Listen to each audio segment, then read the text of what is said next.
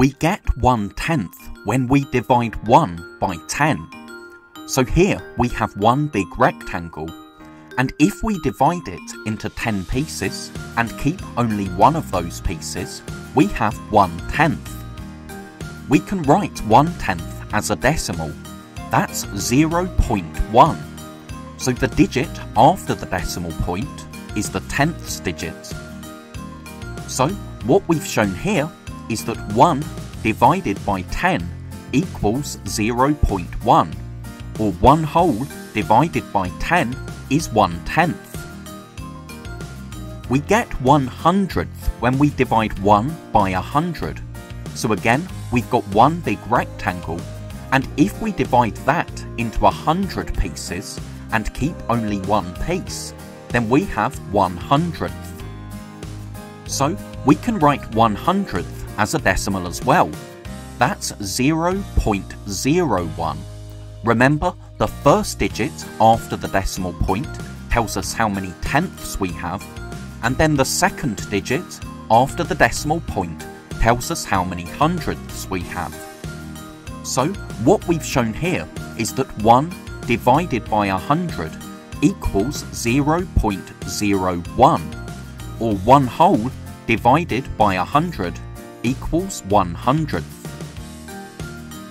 We can also get 1/100th when we divide 1/10 by 10. So in this rectangle, we can see that one part out of 10, or 1/10, is shaded. If we divide this shaded part into 10 and keep only 1/10, then you can see that we have 1/100th. We have the same amount of the rectangle shaded as we did on the previous page. So 0.1 divided by 10 equals 0.01, or 1/10 divided by 10 is 1/100th. So we know our place values for thousands, hundreds, tens and ones. Then we have a decimal point to separate our ones from our tenths, and now we know that the place value after the tenths is the hundredths place. So we know that if we have 1,000, that's the same as having 10 hundredths. If we have 100, that's the same as having 10 tens. 1/10 is the same as 10 ones, but this carries on into decimal place values as well. So if we have 1/1, that's the same as having 10 tenths.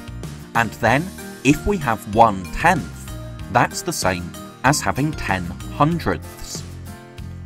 We can also go the other way. So if we've got 10 hundredths, we know that's the same as 1,000. 10 tens is the same as 100. 10 ones is the same as 1/10. And we carry on in the same way going into decimal place values. So if we have 10 tenths, that's the same as having 1/1. And if we have 10 hundredths, that's the same as having 1/10. So here we've got two different fraction bars. The top fraction bar is split into 100 pieces, so shows us hundredths, and then the fraction bar below is split into 10 pieces, so shows us tenths. So 1/100th is one part out of 100. We can count on 2 hundredths, 3 hundredths, and you get the idea, so I'll skip through. 9 hundredths. Then if we've got 10 hundredths, we can see that that's the same as having 1/10. We've got the same amount shaded in both of our rectangles. So we can say that 10 hundredths and 1/10 are equivalent fractions. Now if we count on, you can see that 11 hundredths is just a little bit more than 1/10. And we can keep on counting, but you'll notice that when we get to 20 hundredths, that's the same as having 2 tenths. And we could keep on counting, so when we get to 30 hundredths, that's 3 tenths.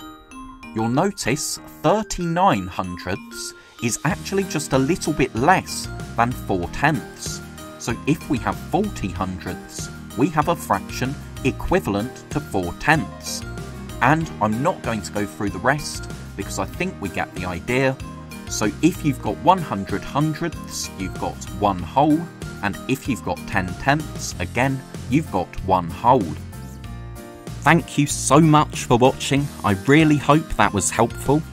If you're a teacher or a parent, then please subscribe or go to keystage2maths.com to download resources for this lesson and many more.